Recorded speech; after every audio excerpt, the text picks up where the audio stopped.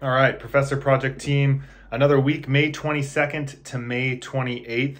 Solid week of training coming up here. I've been keeping really busy prepping for these semi-final workouts, semi-finals in California, obviously, Pasadena. And I wanted to take this opportunity, instead of talking about this week's training, to talk a little bit about competing and preparing for competition.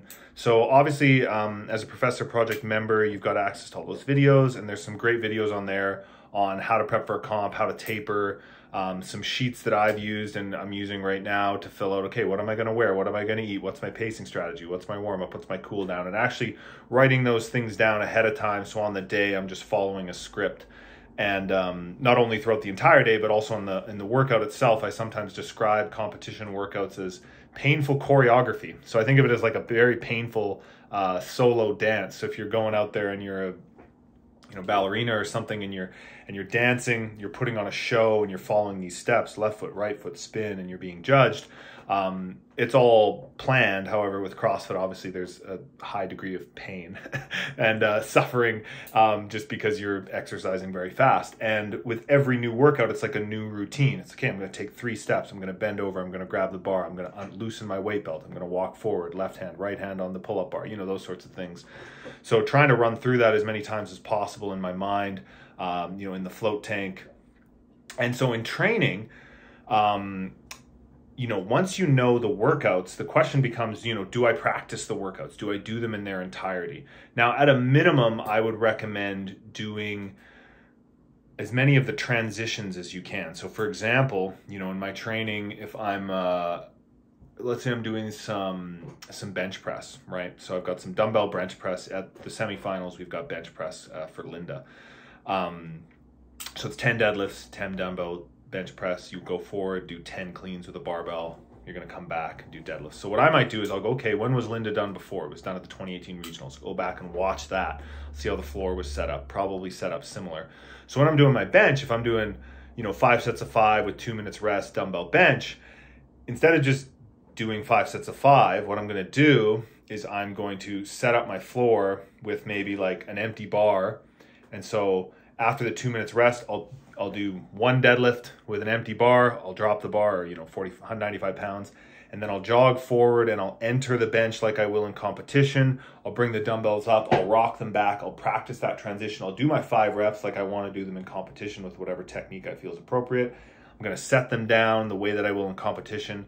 I'll jog forward and I'll do 1 squat clean with a barbell or a kettlebell or something, just to kind of practice and get in those reps. So for every movement, if I'm practicing handstand push-ups, I'm thinking, okay, how am I going to be entering into that handstand push-up wall in the competition?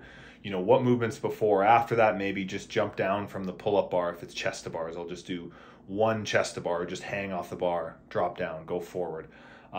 Or I'll think about, okay, if I'm going to do my handstand push-ups today, what workout is that in? Okay, that's in the workout with rowing. Okay, what shoes am I going to be wearing, right? Am I going to be wearing a knee sleeves? I'm going to be wearing a belt. So when I practice my handstand push-ups today, instead of just doing them with bare feet and, a hat on or whatever, it's like, well, in that competition, in that workout, I'm going to be wearing a shirt. I'm going to be wearing knee sleeves. I'm going to be wearing, whatever gear I'm going to wear. I'm going to put that on and practice what that feels like. And maybe I'll learn something like, oh, I got to make sure my belt is here and it's not too tight, or I need to make sure my knee sleeves aren't this way or else it's uncomfortable when I'm upside down. I have my grips on because that's a workout with, toes to bar. So I need to make sure I spin those, and it's a little uncomfortable, like this. So I need to make sure they're a little looser than usual. So I think that's a really important thing. It's just like trying out all those things in your training leading up to a competition as soon as you know the workouts, thinking about the clothing you're going to wear, thinking about your pacing strategies, thinking about those transitions, getting more and more comfortable with those little details. Because if let's say your sport is Olympic weightlifting, you're going to get really used to chalking your hands, walking up onto the platform, taking a deep breath, looking at the clock, thinking about a cue, walking forward, setting up, doing your snatch, right? And that's what you do at every competition. You can do that every single time you train. That's what's coming. Whereas with CrossFit, I always try to mix it up in my training as much as I can. So whenever I'm doing wall balls, I'm going to do it to a slightly different target. I'll do it on one wall, do it on another wall, do it on the rig, mix it up as much as I can. But once you know the workouts, that's when it's time to hyper focus on those things. So everything you do in your training, you should be thinking, how can this benefit what I'm doing that weekend. So if you have a squat clean, heavy squat clean, and let's say, tomorrow morning you're doing, some front squats, 3x3 front squats. You're like, well, these front squats are going to help my squat clean. So I'm going to wear the same thing. Or I'm going to approach it the same way. I'm going to tape my thumbs the same way. I'm going to set it up in the gym, in some fashion that just benefits that event, the heavy clean event. Or, for me, I'm, let's say I'm working on some sort of overhead mobility work or something. It's like, well, I'm going to do it specifically for the overhead squat and the squat snatch, because those are two things I have in my upcoming competition. That overhead position needs to be feeling really good. So I'm going to make sure I'm dialing it in for that. I'm not dialing it in for a, overhead walking lunge or a, one arm overhead squat with a dumbbell. It's like just a little bit different, way I might approach my mobility. But if I know, okay, external rotation, it's going to be the handstand pirouettes, it's going to be the squat snatch, and it's going to be the overhead squat for reps with a barbell. So those sorts of things I think are important. So you can just kind of hyper focus on those. And then the question is, do I do the workout? And the answer to that is it's a cost benefit thing. So anytime you do most competition workouts, they're really challenging, right? They're going to make you exhausted. The further out from competition you are, the more likely I'm going to say yes. So if a workout's announced 3 weeks before a competition, 9 times out of 10, you're probably just going to do it because you're like, well, I have plenty of time to recover. If it's 1 week away, you might go, well, it's kind of time to taper, especially if that's like a 1 rep max. It's like, oh, maybe build up to your opener. I don't want you maxing out your deadlift or your clean and jerk, 6 days before you're actually maxing out. It's like you can, work on the technique of it, build up to your opener, and then, you have 3 attempts on the day. So maybe you build up to 200 pounds, and on the day you open with 200, and then you do 210, 220.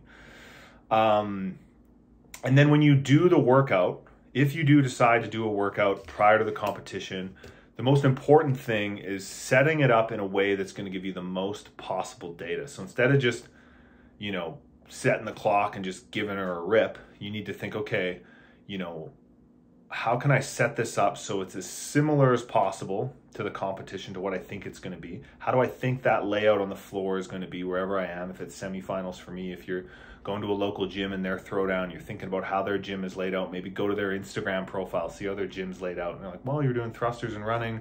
Probably have to run out that back door. There's, try to set it up in your mind and then set it up in your gym as close as possible, or a little harder. I'd rather you set it up with a little bit more transition, or a little bit, more inconvenient, or maybe, I have to turn around every time before I do my chest to bars. Then when you get there, you can just walk right up and do your chest to bars. It's just, 1 more, 2 more seconds you don't have to worry about. But I always try to set it up a little harder. And if you don't know the rule for something, like for us, we don't know the exact standard for the seated legless rope climb yet. So I'm going to do it to the toughest standard. So I'm going to start from seated. I'm going to keep the rope on the outside of my leg. I'm going to touch the top, and I'm going to legless descend down until I'm like basically back on the floor. Because it's like, I know if I can do that. If the standard's a little bit easier, then on the day it's just going to feel a little easier. Every other part of the workout, my core and my grip is just going to be that much less fatigued. Whereas I'd hate to do an easy standard. It's just going to be 13 feet and you can do this. No problem. And then the standard's harder. You're going to go, how's that going to affect me? Right? Is my core and my grip going to be so much more fatigued? And I try to approach it like I did in the gym, and I start falling apart. I hear that happen to a lot of people. They're like, oh man, I was walking on all the transitions, because in my gym, I didn't have any transitions. I just grabbed the bar. I was right underneath the pull-up rig. And now I'm at the floor, I do my pull-ups, and I have to run forward 50 feet to the barbell, and I just walked and I lost all this time. Oh shoot. It's like, well, in training, maybe set up that transition so you have a really long way to go. And then as far as strategy goes, when you do it in your gym, there's a couple things. Like sometimes it really depends on the type of athlete you are and what the workout is. Sometimes it pays to maybe go a little bit hot. Like for me, there might be a workout where I go, you know what? I want to know if I can go out hot and hold on, if that's going to be possible. So I might do that.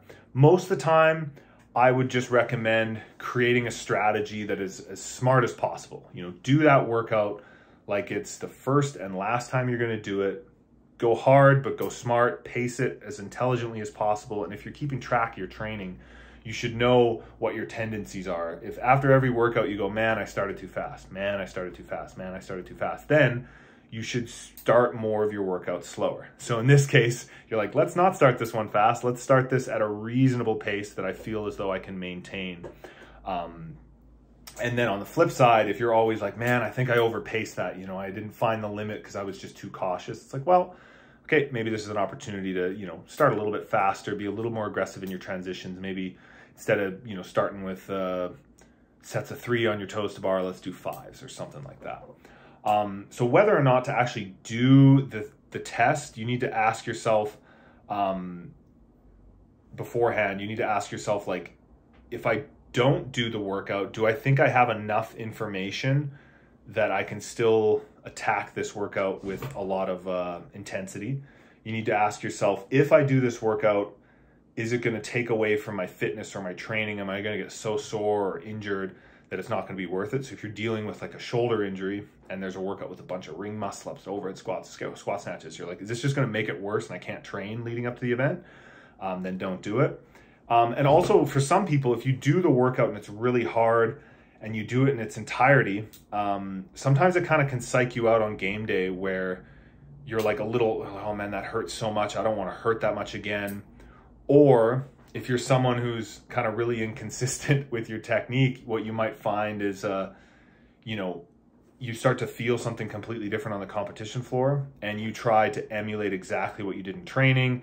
Maybe you're getting no reps, you're trying to catch up to your old pace, and then it all goes to crap. And so I've talked to athletes, games athletes, really good games athletes, they don't like to test workouts sometimes because of that. You know, in training, they went, oh, I went unbroken, went nice and smooth, it went really well.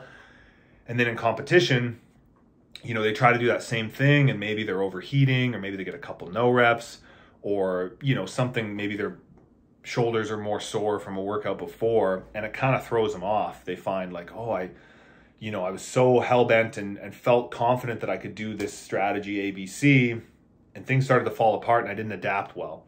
And so they found that, you know, I'm better off just doing like a variation of the workout and training, practice those transitions, practice the general feel of how those movements are going to be mixed together.